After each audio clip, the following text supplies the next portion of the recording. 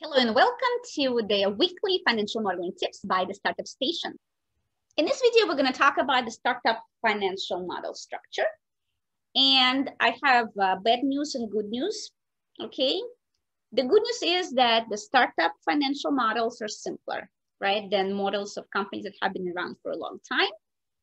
But the bad news is that it's still the same structure. They still have the same financial statements, still called the same way. You still have to build all of the components in order to represent your business.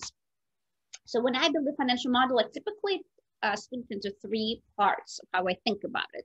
We're going to go over them right now.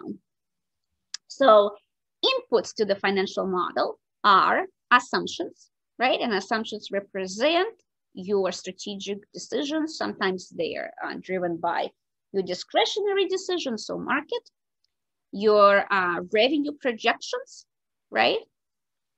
Your variable costs that change with the level of revenues, your fixed cost, which is salaries, your operating expenses, which I call overhead here, your working capital, okay, that's the capital that's required to operate your business because you don't get money or you don't spend money when you say you do because of some differences in credit terms or because you have inventory. And finally, any investments you make into your business, which are fixed assets, right? So based on these inputs, right, and assumptions, by the way, help you calculate everything else, right? All of the next 5 inputs. You then calculate an output, which are financial statements, income statement, balance sheet, cash flow statement.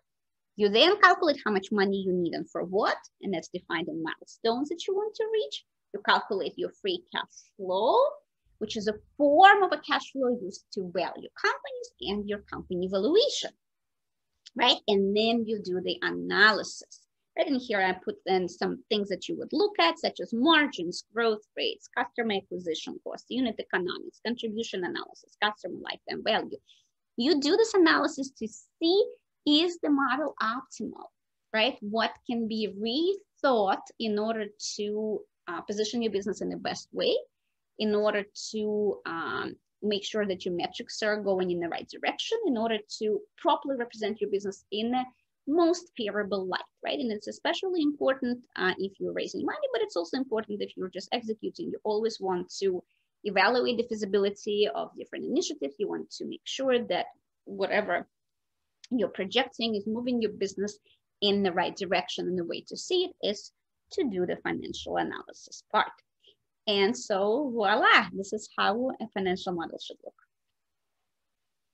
So here we go. If you like this video, please like it and share with your friends and colleagues. Subscribe to our YouTube channel for more very useful financial modeling tips every week. And if you'd like to take our free masterclass, Build Credible Financials for Your Venture, the link is in the description. We're also present on social media. So look at the links in the description, follow us everywhere, and we will be able to help you take your startup to the stars. Thanks so much, and I will see you next week.